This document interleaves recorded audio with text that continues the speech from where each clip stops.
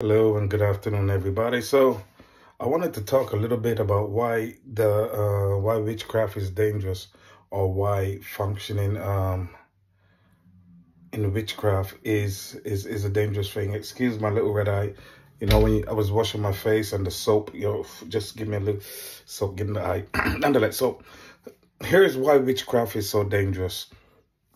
Now, first of all, people who are functioning in witchcraft are normally people who are bitter, unforgiving, angry, and they want to hurt people. They want to hurt somebody so bad that they will take matters into their own hands and either practice witchcraft themselves or go to witches, wizards, and warlocks to hurt somebody because they are bitter. So people who are functioning or operating in witchcraft, it stems from the root of bitterness, unforgiveness, and the whole chain that follows that. Amen. Murder, etc. So what the devil don't tell the witches is that, for example, when it comes to Christians, especially, God has an authority structure, but the whole principle we're dealing with is Christians here. If a witch is masquerading in the church as a Christian, for example, and that person goes to, for example, false prophets or people to try to get them to fight a true child of God, because if they're going to false prophets to fight you, they're not of Jesus Christ. Amen. They're not real. They're fake. Because the Bible says a house divided against itself cannot stand. So if they're going to get people to fight you, etc., what the devil don't tell them, listen carefully. God is sovereign. He's almighty. He's all powerful. He's the Alpha and Omega, the beginning and the end. God puts a protection on his servants. Amen. It's like an impenetrable shield. And the word impenetrable means you can't penetrate it. There's a hedge and a fire of protection that goes on his children. And especially those who are leading, apostle, prophet, pastor, because they have to watch over the flock. Amen. So when they're standing in the gap for the sheep and for the people of God, they need even more protection, because they are now overseeing, and, because they're standing on the behalf of the people, their shield need to be a little bit more. So what happens is that if somebody goes now and say, for example, let me take an extreme scenario so that you can maybe see what I am saying from this perspective. Let's say somebody say, oh, let me go and try to put a curse against the prophet, whatever prophet, whoever they are, wherever they are. Let me put a curse against the prophet. Let me try to put a curse against the prophet's finances. Let me try to put a curse against the prophet's ministry or blessing. What would happen, and this is what the devil don't tell the witches, is that the demons will, if the demons come, which may be trafficking spirit, familiar spirits, whatever spirit, and because they see a protection on the individual, they're going to go back and take it out on the witches. Amen. They're going to go right back to witches. The church don't necessarily even have to pray, go back to sender. The demons are going to go right back to the witch, the wizard, or the warlock, because there's a shield of protection over where they sent them. And the thing with demons, when you play with them, you might think, oh, you send them, nothing happened. No, no, no, no, no. For example, if somebody goes out there and say, I'm going to dedicate, or try to, like, for example, how should we put it? Let's take a crazy scenario. Somebody help me. Holy Spirit, what should I put? Just something crazy. Blah, blah, blah, blah, blah. Okay, let's say a woman, for example, have a newborn baby, 2-3 months old. But God's hand is on the newborn baby.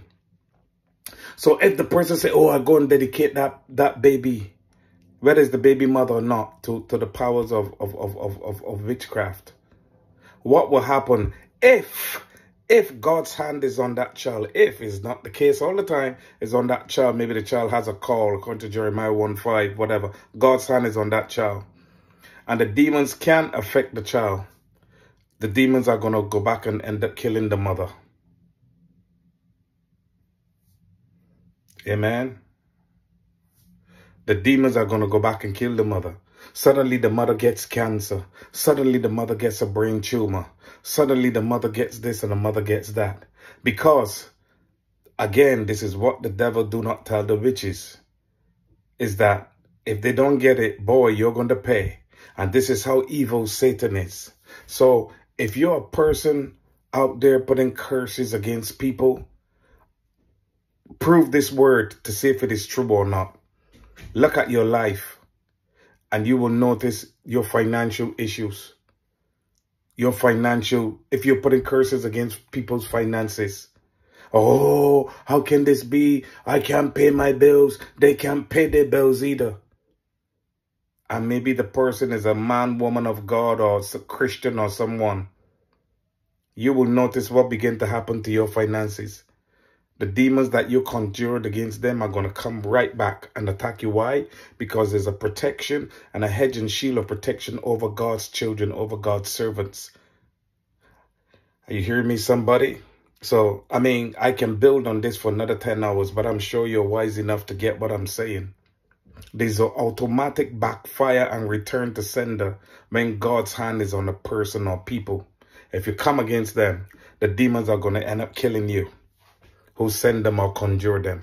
So the people who sometimes go to false prophets, they know the false prophets. Why? I want to say something here. If you're not bitter or you're not unforgiving, why would you? I'm just taking a scenario. By the way, this is not premeditated. I'm just taking what bubbles out. Amen, of the Spirit. Why would you, for example, go and take somebody's ministry or personal information and go and give it to another people? Why would you do that? Because you want people to fight them. Because in your heart, you don't want them to prosper. Because you know your heart is not right.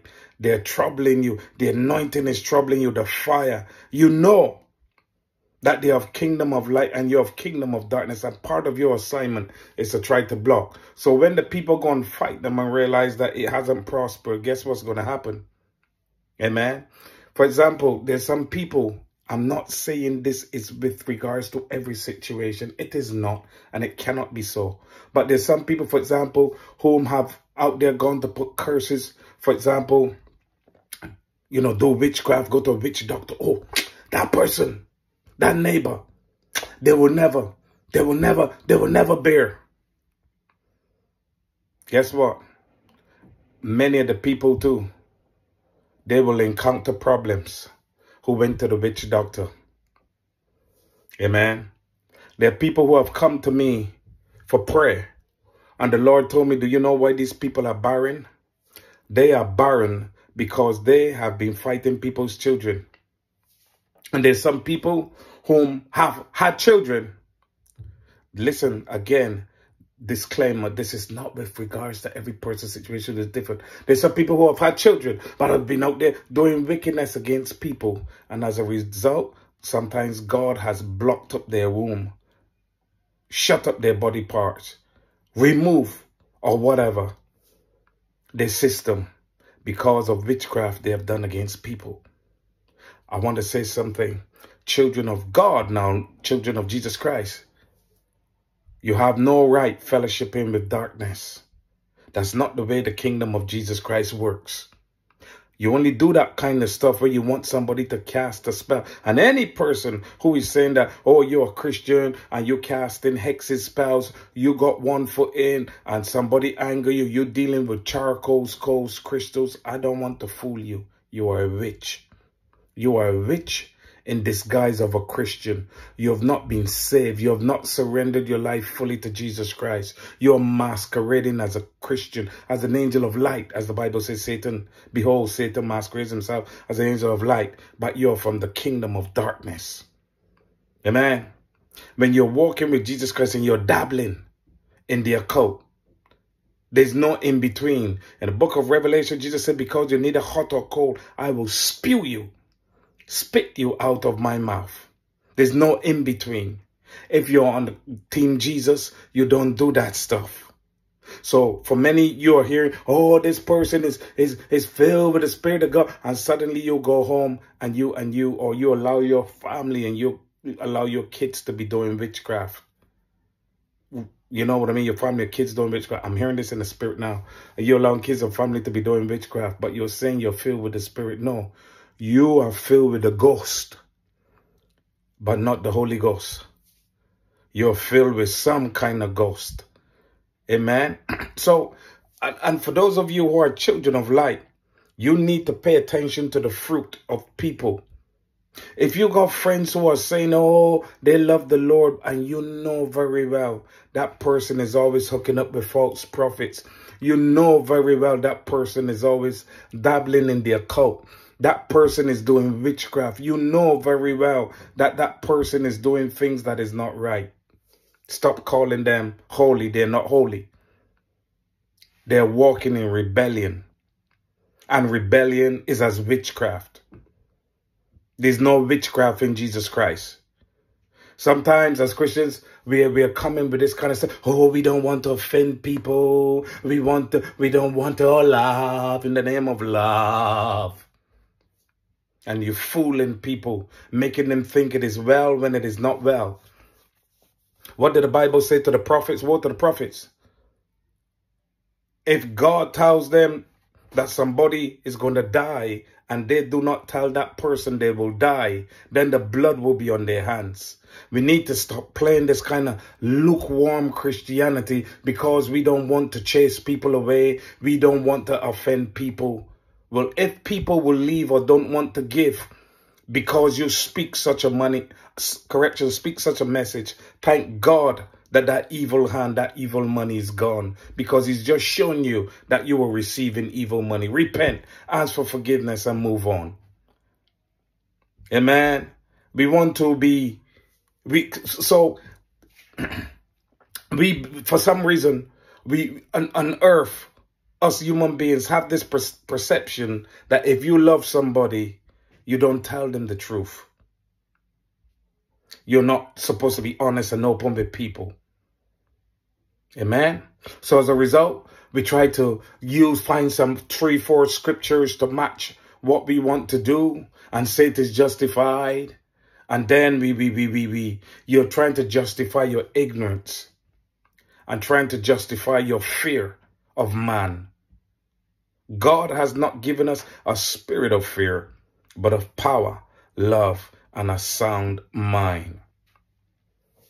So for those of you who are children of light of Jesus Christ, men and women of God, serving and the sheep of Jesus Christ, there's a covering and there's a protection upon you. The Bible says Satan was a murderer from the beginning. The thief comes to kill, steal, and destroy. So when you see certain things and you're a Christian, what did Jesus say? He's a liar. He's been a liar. He's a murderer from the beginning. So the thing that you are seeing is not even real. Amen. Know who you are in Christ Jesus, children of God. Amen. And give no place to the devil. Again, what the enemy do not tell these witches fighting children of God is that to show you how evil Satan is. The demons know, look, there's light on them. When they try to approach them, it ain't going to work. So eventually, they're going to take out the person who sent them against the people. Amen. So for those who are dabbling in the occult, I pray that they will repent and be saved and walk in the light as Jesus Christ is in the light. Remember, I believe that God ain't out there, diseases, sickness of people. No. But the wages of sin is death. If you carry on in these kind of practices, then you will be opened up or handed over to Satan. The Bible even talks about where Paul gave people over to Satan for the chastisement of flesh. What is the chastisement of flesh? For people who say, God, don't put nothing in nobody. What is the chastisement of flesh? You tell me what the chastisement of flesh is. Amen? So, but notice, he said he handed them over to Satan. So, I guess in this case, God didn't do it because he handed them over to Satan. And obviously, Satan will inflict them with something that will cause them to stay closer to Jesus, at least they will end up making it in. They will end up, you know, making it, you know, into heaven, etc. Sorry, I'm looking through the window. I'm always watching. End up making it into heaven, but, amen. Hallelujah. So nonetheless, God bless you all in these shalom and love. This is just one of these revelations. And sometimes I sit down with the Lord Jesus Christ and we begin to converse, different conversations. The Lord begin to show me things in the spirit, what happens and blah, blah, blah, you know.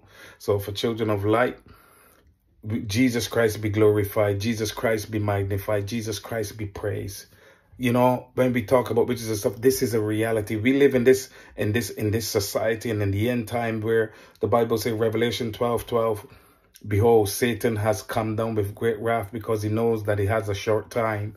So the devil is pulling everything he can. Witches are getting even more wicked. So society is becoming even more wicked. Amen. But the glory of God and great revivals and etc. is going to still be apparent on this earth because God is sovereign and supreme. Amen. But we're in the time of great disturbances, etc. Amen. So you don't bury your head in the sand like a turkey or like an ostrich. Well, an ostrich, correction, not turkey. They kind of look alike. A bigger and a smaller version, but like ostrich. So, amen. So you have to deal with it. Amen. It is real. Jesus be glorified. We worship him. We praise him. We don't exalt them. But teachings still have to come to the body of Christ with regards to the reality of the life and the things that we are facing. Amen. So I don't know much of how many of you, what your walk of faith is in the Lord Jesus Christ. So I was just talking to you and bringing this video. And within about 5 seconds, within about 5 seconds, I just appeared. You know, because we're seated with Christ in heavenly places. So if I am here and still we are seated with Christ in heavenly places, it means that as human beings, we can be more than one place at the same time in Christ Jesus. We're not talking about astral projection. So we know that where there's an original, there's a counterfeit. So the original is that through the Spirit of God can have us more than one place at the same time. So Satan counterfeits it by getting people to try to take their own selves out of their bodies through means of a demon or demonic transportation. Amen. So when you see witches doing things, you need to study. There was an original, but Satan comes with a perverted copy of it. Amen. A perverted, for example, in the Old Testament, there were animal sacrifices.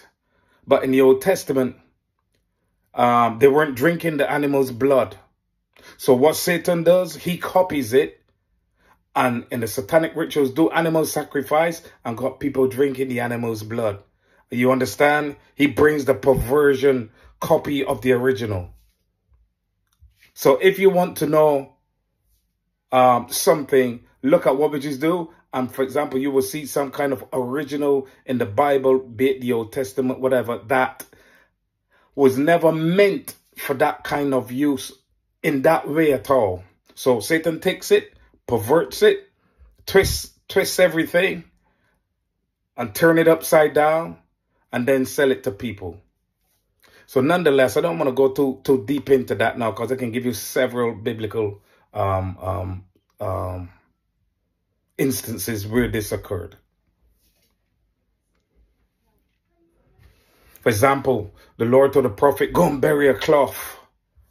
And now what witches do? Oh, they're burying stuff against people. Oh, you see what I'm saying? So there was an original for a good purpose and a good intent orchestrated by the Lord. But now Satan will take it and pervert it for perverted reason. Amen. So nonetheless, the Lord bless thee and keep thee. The Lord make his face to shine upon thee and be gracious unto thee. The Lord lift up his countenance upon thee and establish you in his shalom. I salute you.